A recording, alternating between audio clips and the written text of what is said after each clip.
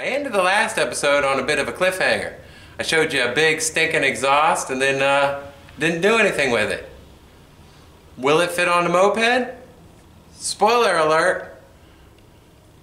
Did it take tons of modifications? Yes, it did. Let's go back a few days and watch them all happen.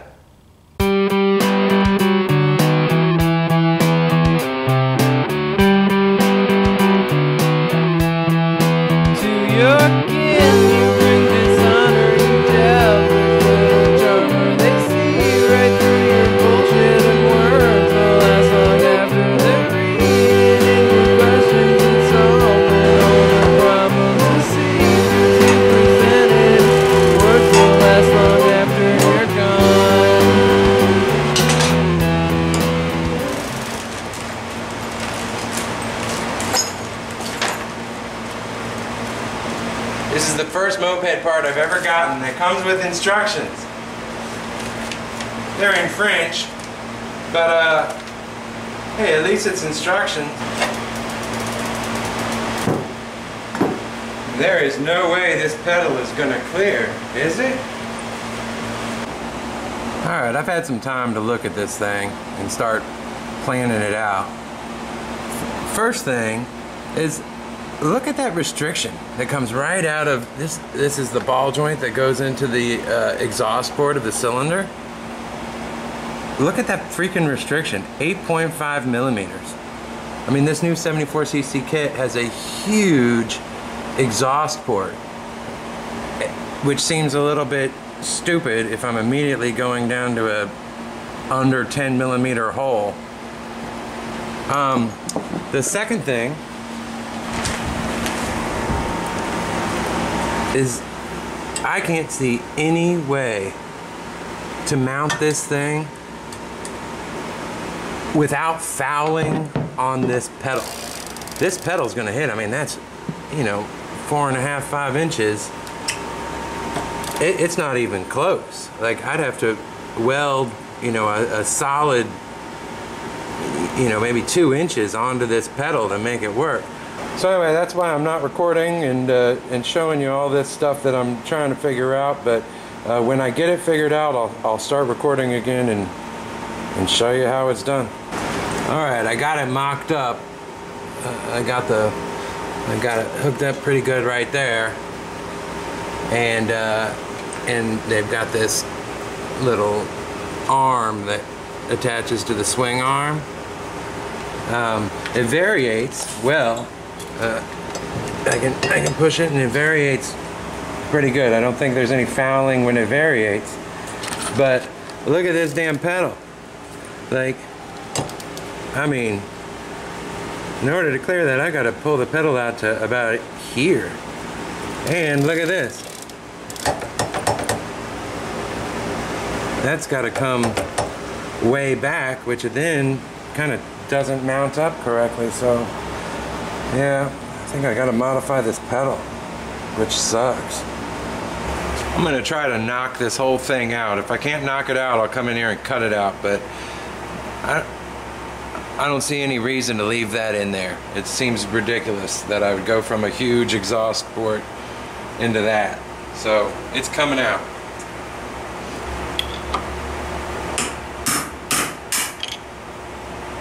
Look at that. I think it popped right out. Hell yeah.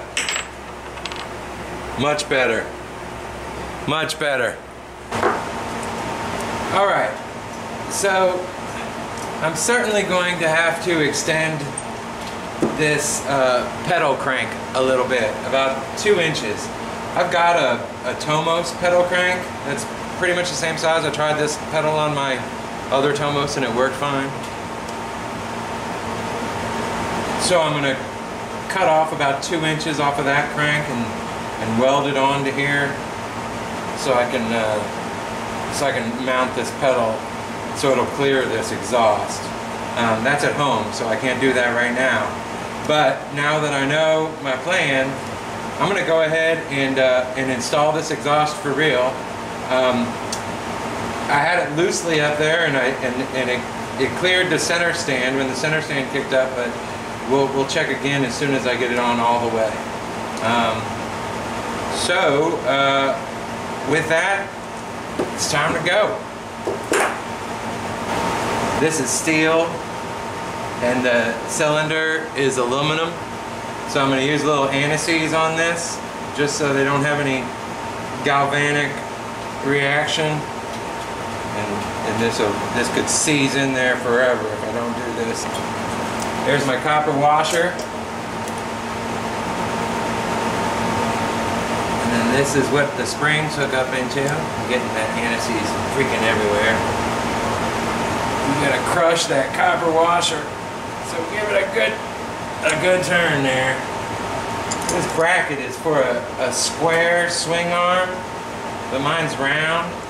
So I'm gonna put a little of this this rubber weather stripping in there just to kind of give it a little bit better better holding power. I'm not using Loctite because they provided these nice nylock nuts, so that should be plenty to keep it on there, I'm hoping.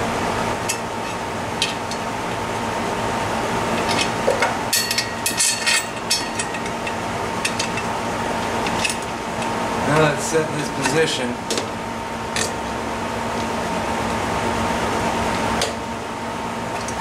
There we go.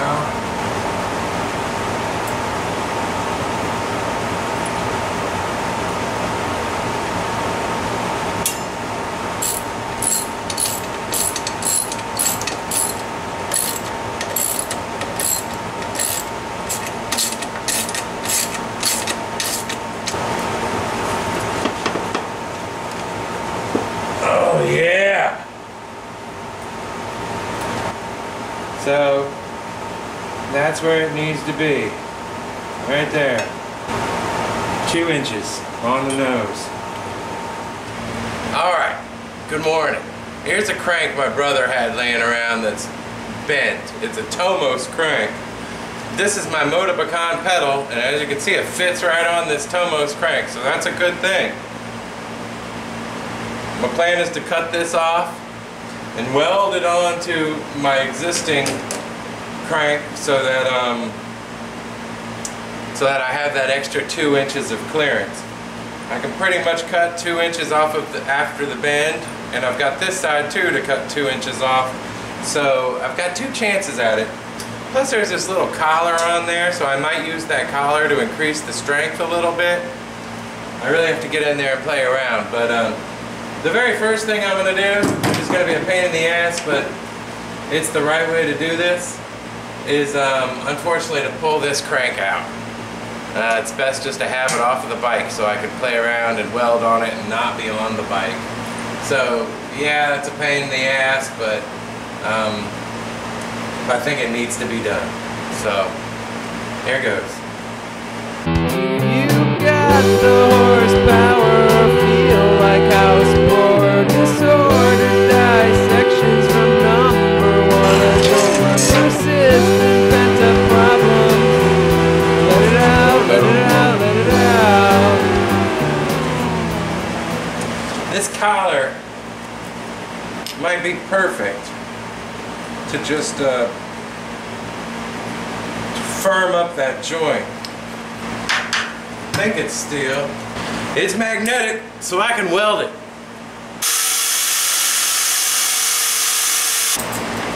I'm going to be real careful about putting heat into this thing. I don't want it to get warped or bent or anything.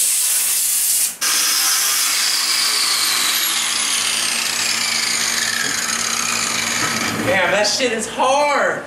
That is some hard metal.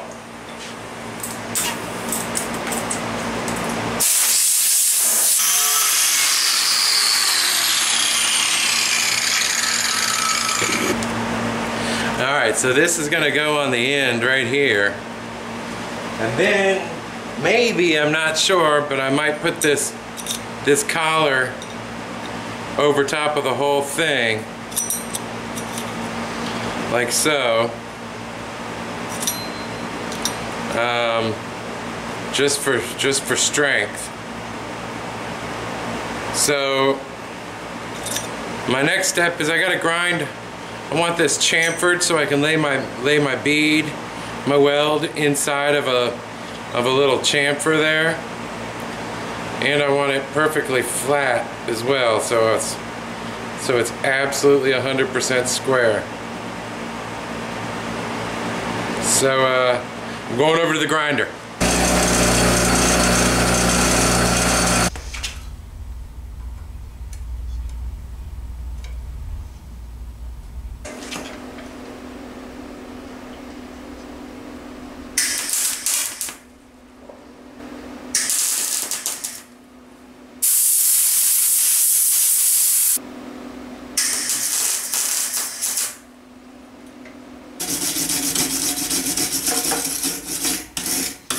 Alright, I got it all welded up. I'm gonna go grind this down, and I might just leave it, I'm not sure. Alright, those welds cleaned up nicely. I could probably just leave this. I mean, it ain't going nowhere. I don't know. I mean, the thing about putting this collar on is that I wouldn't make it look clean, and right now it looks pretty damn clean. I think I'm just gonna leave it just like this. Welds like to rust, so I'm gonna go ahead and hit this with some paint just to protect it, and then it's time to install.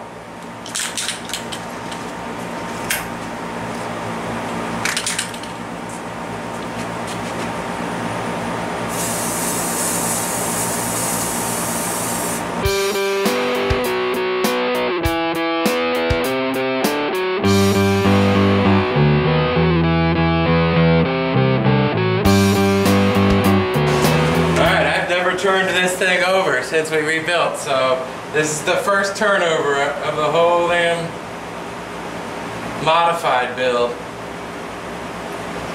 Fingers crossed. We're going to test the variator, my piston, my deep comp cable. Here we go.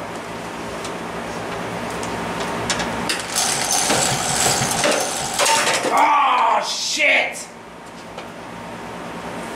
Okay. That valve broke.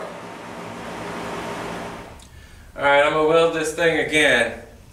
I'm turning up the heat on this welder to get it penetrated a bit more. And then I'll put that collar on as well and weld that. That thing won't go anywhere after that.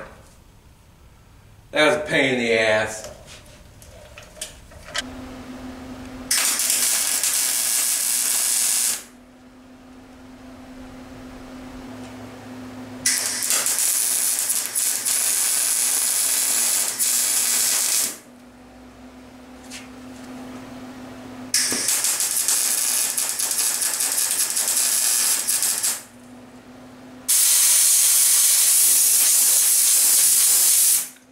So I'm going to take this collar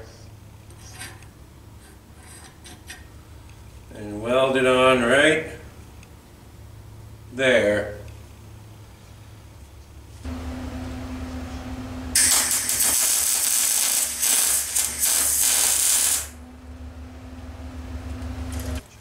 That thing is freaking solid. I'm going to grind these back a little bit. I ain't too worried about how it looks.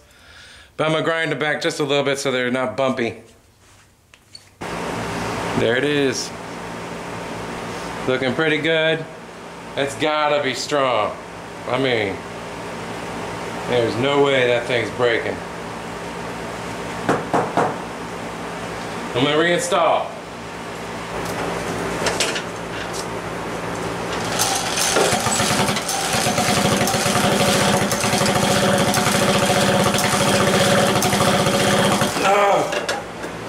That thing is hard.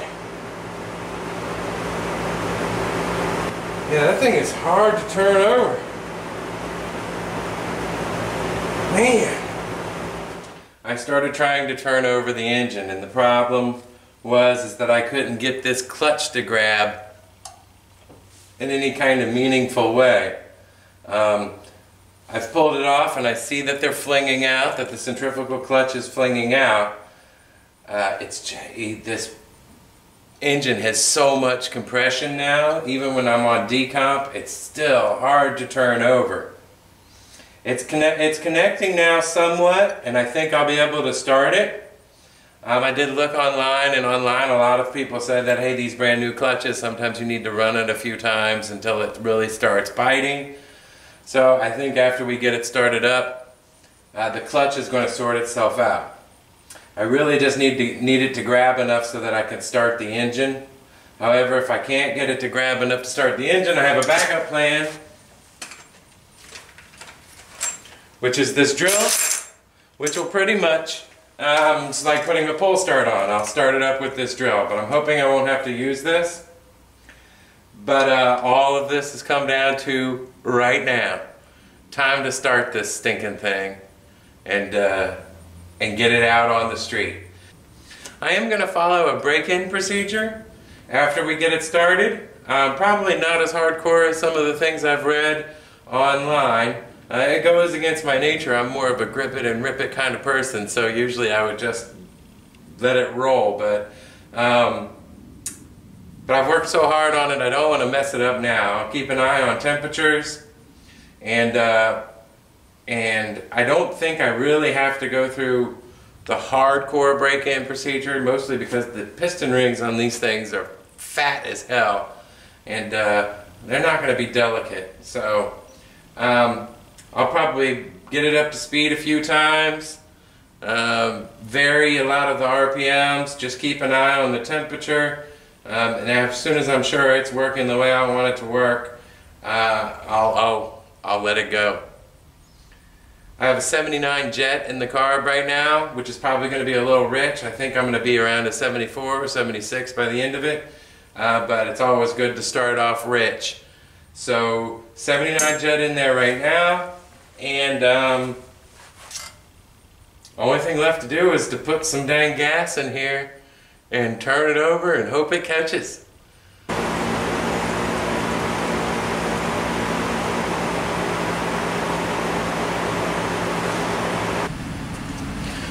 Alright, here goes. Got the door open, let me turn on the fan, and I'm going to make this thing start.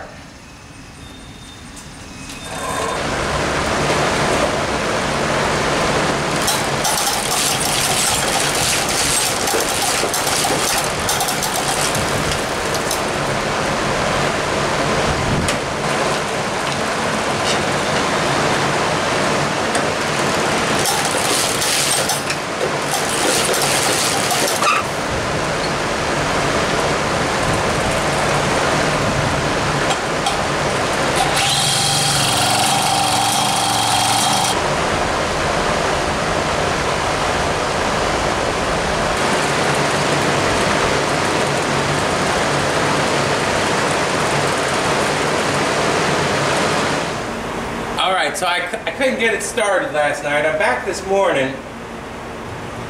The problem is that there's so much compression in there, I can't get it fast enough for the clutch to engage.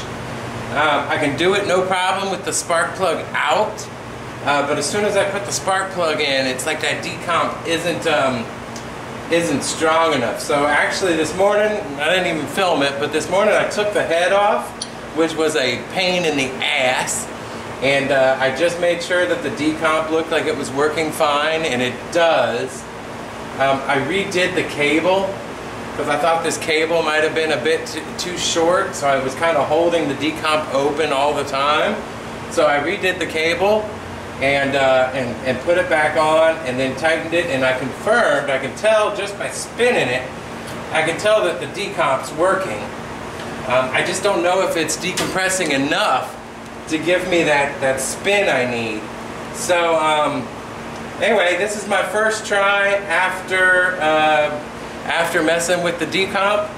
I'm gonna get on it, I'm gonna spin like mad, and I'm gonna try to get this clutch to engage and start the stinking thing up.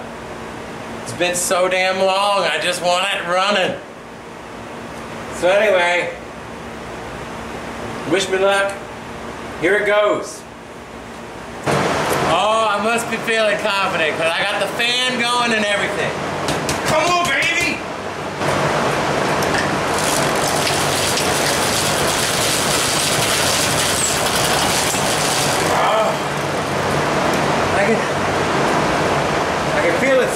bit. So that's better.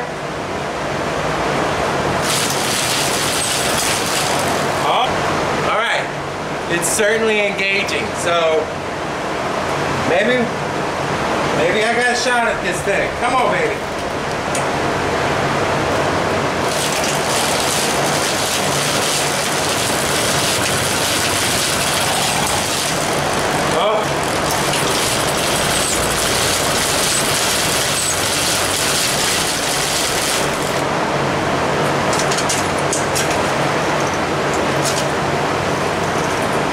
Status update. I can get the clutch to engage, I can get the engine to turn over, but as soon as I let go of the decomp, boom, it stops. I can't pedal any harder.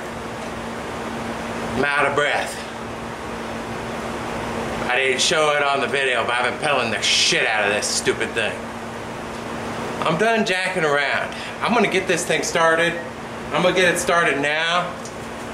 And maybe I just need to get it running a little bit before I do. Get this get some of the meat on that going and get some lube in there. So I'm gonna start it with the old drill. I just want to see some smoke.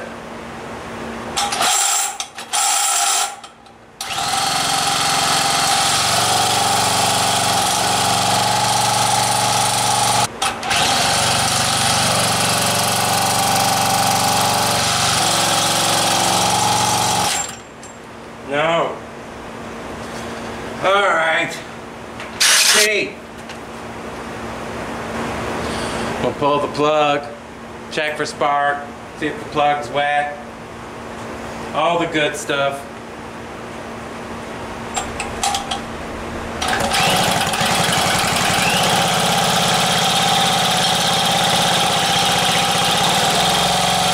Yeah, no spark at all now. I don't know if one of my connections came loose or I tried unplugging the kill switch to make sure that wasn't it, and that's not it. I'm at a loss. Alright, so last night I had a big fat spark, and this morning I don't. I'm not 100% sure the reason why, but the eagle eyes among you will recognize that this is a different spark plug wire than I had on before. The reason being, although I didn't cover it in that episode, is that the spark plug wire that Treat sent me with the CDI was bad. I sat there and troubleshooted for 3 days and couldn't figure out why I wasn't getting a spark when I knew it was hooked up correctly. I flipped out the spark plug wire and boom, had a spark. Then I had to mess with the grounds to get a good fat one, but I think my first order of business is to flip out this spark plug wire. See if that's my problem. I'd really hate to pull all this apart and check for a connection that got loose, but it looks like I'm probably going to have to do that. I'll do this first, we'll see what happens, and then it's back to troubleshooting stick and spark again. I'm not even going to film it. Come back and tell you what I found. Alright, I've been doing my detective work here. It's my trusted multimeter. I think I found the issue. I'm not sure how to fix it yet, but I think I might have a broken wire, which isn't bad. Let me show you how I did it. You have two coils in this stator, both putting out power. This yellow one, if you'll remember from that previous episode, the yellow one is my lighting coil. So let's see. Put it on AC. We're giving AC power here. So if I put it on AC, I got this one into a ground.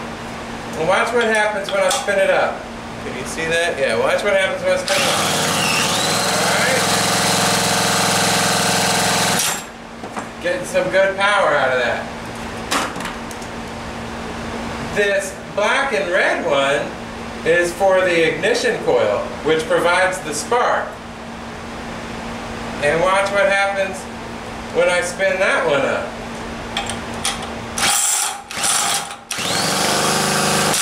Nada.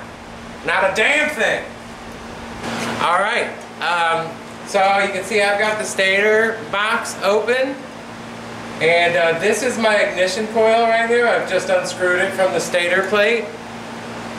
The first thing I'm going to do is I'm just going to do a quick continuity check on this, on these wires, just to make sure that there's not a break in the wire. Although I'll be honest with you, I bet there's not. And the reason why is I think I burned this coil out. How did I do that? Well, I used this spark plug wire from, Treat sent me a bad one with the CDI. So I used this one, which was left over from my MG restoration. And if you don't use a spark plug wire that's matched, you need to match resistance to the size of your coils. And if you don't, you can burn out a coil. And since this is probably made for a much bigger coil, I think maybe that was my problem. I'll know here in a sec. The good news is that Treat sells these internal coils for 17 bucks. I don't have to buy the whole stupid party CDI again. But my gut tells me that I burned this thing out using the wrong spark plug wire. Because I was sitting here sparking that thing over and over and over again, and just admiring the big fat spark. I probably shouldn't have been doing that. Anyway, let me test it out for continuity, and then we'll find out. Yeah, the wires are intact. This ignition coil is bad. I burned it out. Son of a bitch. Alright, I'm gonna order some parts. I'll see you again in 2 days. Well, actually probably more like 4 days. Shit.